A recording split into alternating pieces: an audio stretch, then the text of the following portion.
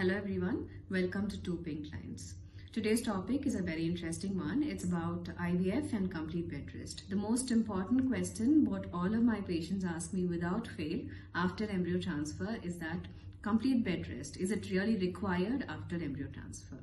What we actually do is we ask the patient to stay in the same couch for a time period of 30 minutes after embryo transfer, following which we encourage the patient to walk out of the room.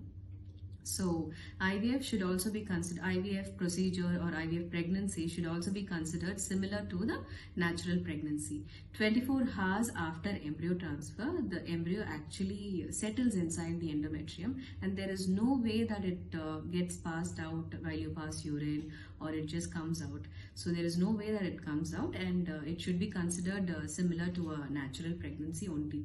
We've had patients where they fly back soon after their embryo transfer, and we've had patients who travel back by car, who travel back by train. Still, they have achieved a successful pregnancy. We've had live births also with it. So there's no connection between complete bed rest and a successful IVF treatment. So it does not affect your success rate in any way. The only thing what you have to take care is you can do your daily activities like cooking, walking, and you can do a little bit of yoga, a little bit of exercise.